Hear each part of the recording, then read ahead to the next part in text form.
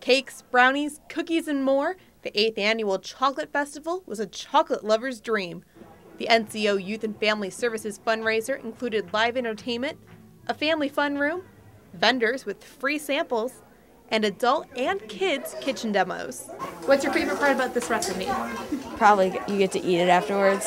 NCO Youth and Family Services has 3 main fundraisers each year. Chocolate Festival usually raises about $10,000 for them. It's not their largest fundraiser, but it's definitely the tastiest. Chocolate. How can you ever go wrong with chocolate? And this is really a very family-friendly event. I mean, this is, if you look around, this isn't just a bunch of adults. It really is families. The attendees weren't the only ones who ranged in age. The annual Sweet Treats competition brought children and adult bakers. I think it's really fun to bake and everything, so I like entering these contests. Yeah, I do a lot of baking and a lot of cake decorating. So this is just a little different for me. But what criteria did the judges use to choose the winners? The taste, I think, was really important, and just how it felt in your mouth and, all the combinations of flavors. It was fun.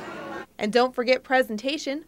One pair of winners and their dog-shaped cupcakes really showed that baking is fun for all ages.